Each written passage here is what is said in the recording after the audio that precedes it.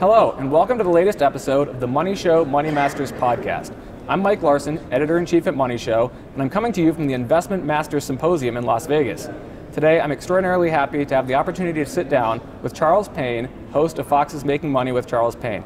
Charles, thank you so much for your time today. It's great to be here, Mike. Thanks a lot. Charles, many of our attendees here and listeners to this podcast have read your 2007 book, Be Smart, Act Fast, Get Rich.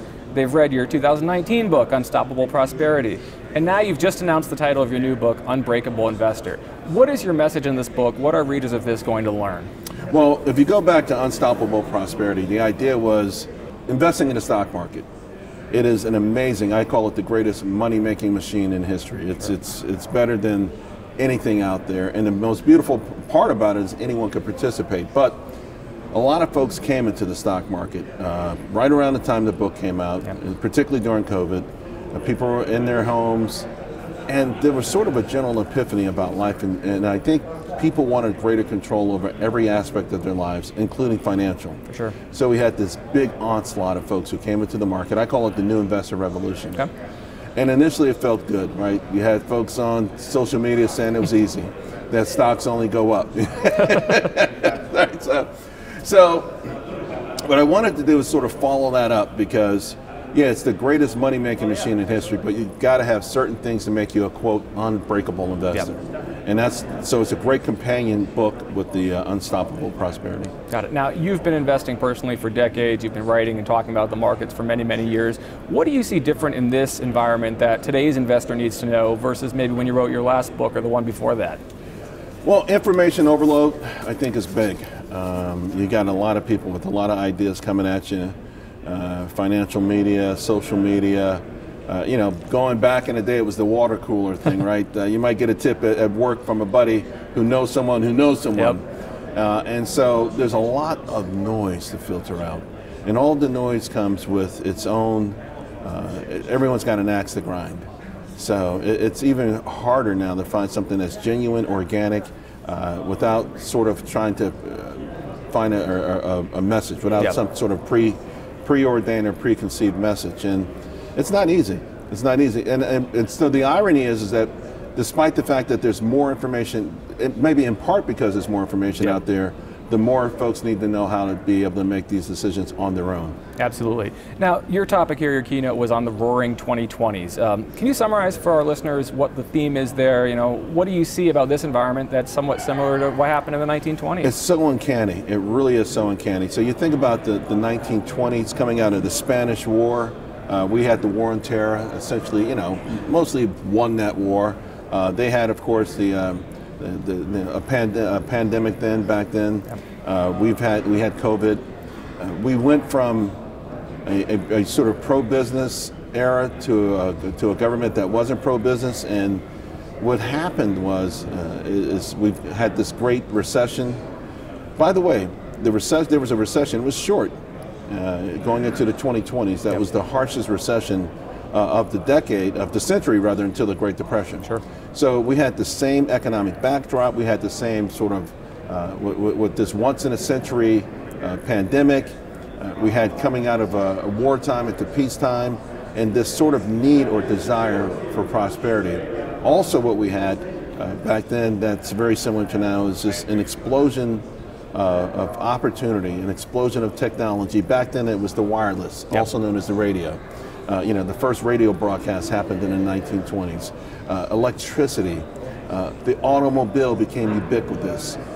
These are things that people can aim for. Regular folks just 10 years earlier could never conceive of it, and then it was within the grasp of people. And the idea, hey, I can piggyback off that also and maybe find ways of generating personal wealth, personal prosperity. Got it. And you also mentioned a concept, the fourth industrial revolution, which obviously is a lot different from the ones that came before it. Can you talk a little bit about what that is? Sure. I mean, think about the, going back to the machines that helped humans do menial tasks. The first, of course, maybe most famous would be the weaving machine, where you might have needed 20 folks who would get together and weave something together, and then one machine could do it, and it scared the hell out of society. Net Ludd. By the way, where we get the term Luddite from, I consider myself a Luddite, someone who's intimidated by technology, and always kind of worries, what will the actual impact be on humankind? We go from that, you go to the railroads, which connected everyone. Then you fast forward to the PC revolution, the computer revolution, combined with World Wide Web, and just, it opened the world up to everyone. And each one of these created amazing economic opportunities, but also huge economic disasters. Yeah. We have four panics in the 1800s, and all of them revolved around railroads. I mean, you think about it, when the railroad was coming up, it seems like, oh, easy. We're going to crisscross the country with this new thing that will connect America and eventually connect the world. But there were so many of them. Yeah. The automobile, there were 300 automobile companies. They had to fight that out. So some didn't make it. That means the investors didn't make it. Right? We go from 300 to 3. In fact, most didn't make absolutely. it. Same thing. Think about, for people who are old enough to remember, the PC revolution. Where's Compaq right now? Where's Lucent right now? And even some of the names that did well, IBM, that stock has never recovered. Right? Yeah. So Cisco has never recovered. That was the poster child of that era. And so it's important to know that the opportunities in this fourth industrial revolution, we already know the AI part of it, but it will be absolutely amazing. And by the way, it's going to be not just technology as we think about it, it will be in farming, it will be in medicine, it will be in so many different areas that will have an amazing positive impact on the human experience, create trillions and trillions of dollars in wealth. And we want a piece of that action. Absolutely. But you've got to understand, it's everything that says AI, just like everything that once said .com, may not be a great investment. I remember you had a quote something like, there's going to be so many ways to make a lot of money as well as so many ways to lose a lot of money. Yeah, exactly. That's great advice. Let me just pivot a little bit to the market environment while we have a few minutes left. The recent Fitch warning, a lot of people here were talking about the U.S. and the debt situation, fiscal deterioration, and so on. Now, how concerning is that for investors? What do they have to think about that? It's concerning.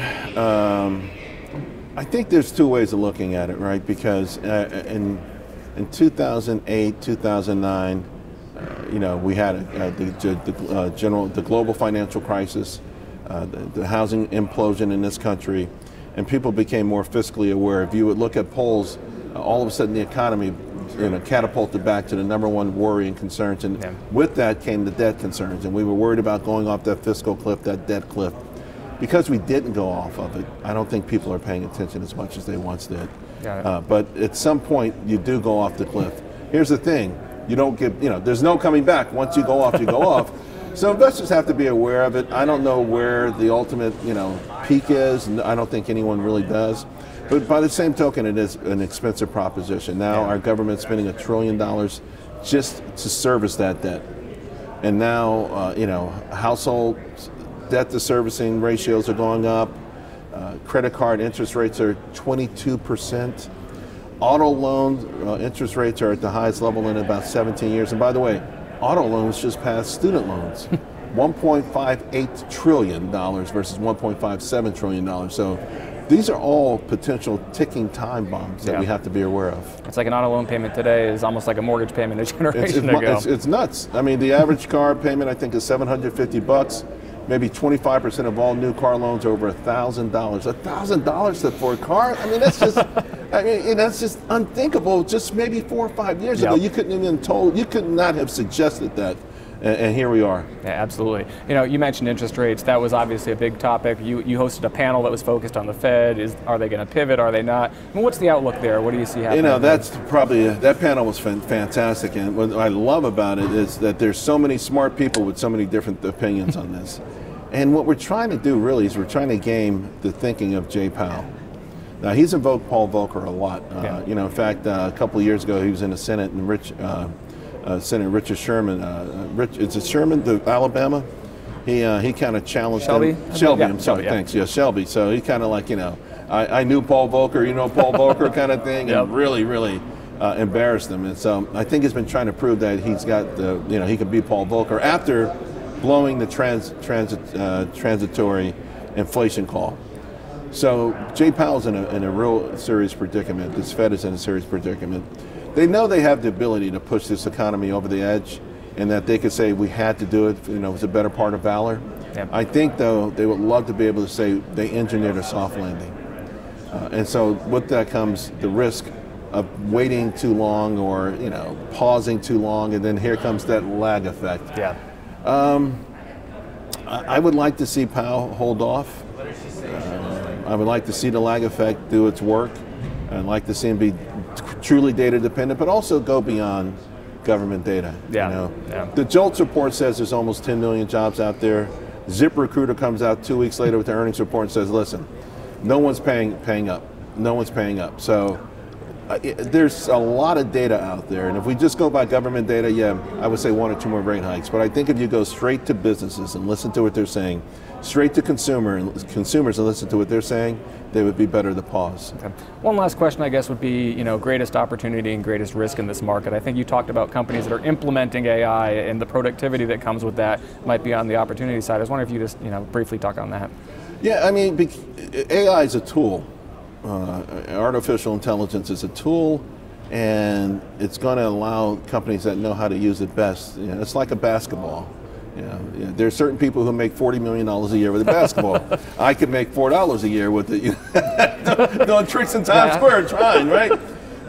And so it's a tool, and the companies that know how to, that become the Michael Jordans of AI are the ones that are going to truly benefit. It's going to be initially harder to sniff them out. Yep. But you'll see earnings reports will come out. We'll see their productivity, their margins are going to expand.